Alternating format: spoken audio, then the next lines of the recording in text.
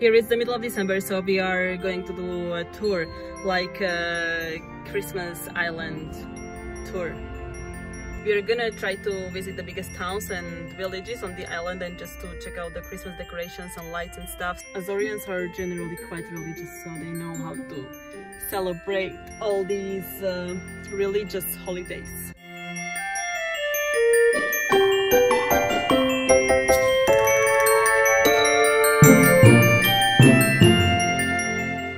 I thought it was gonna be dark by the time I get here, but it's still a little bit, it's not dark yet, it's still a little bit sunny and stuff.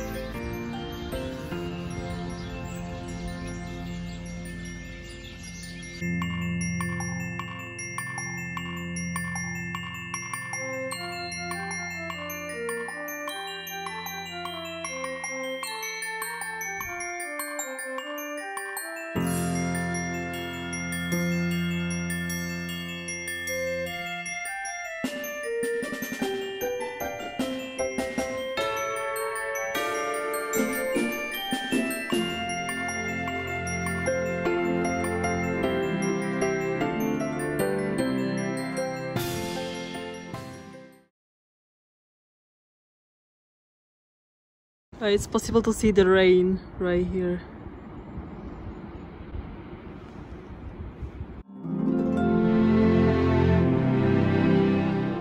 Right now we are in a town which has quite an important historical meaning because it was here, well, in the port, where the first settlers to the island arrived.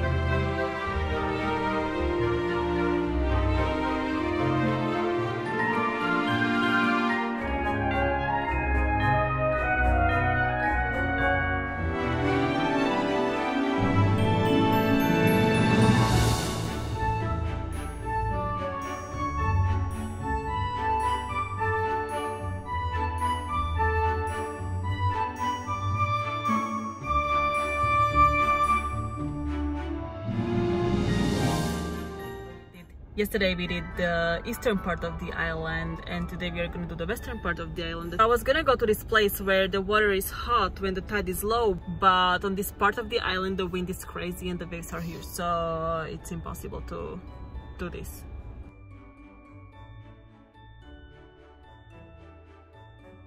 It's kind of wild. I don't think I've ever seen it like this. The thing is that usually before I go to places I see the weather, because the weather changes depending on the part of the island you are at. There's like a very cute painting on the wall.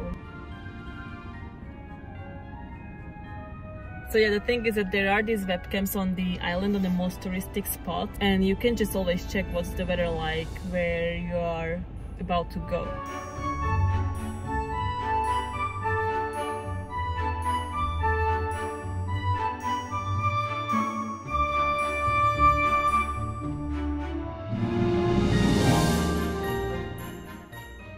In every town and village there is at least one church and one kind of a main square, and they are kind of an important thing when it comes to life on the island. People always hang out here, like it's usually full of people.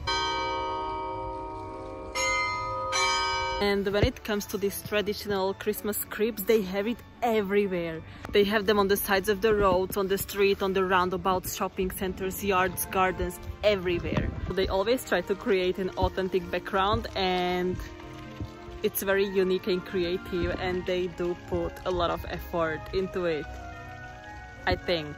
The interesting thing here is that these Christmas cribs, they don't only contain religious figures, but also all kinds of figurines connected to the culture and the life of the island.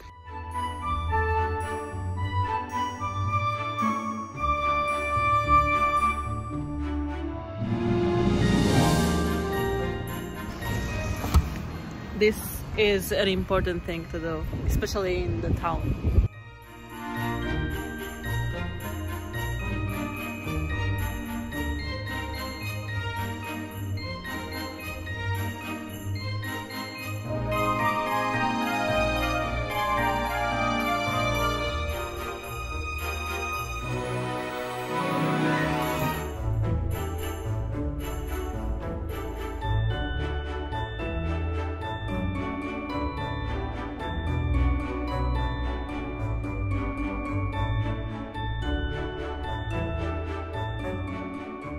There is even a boat decorated.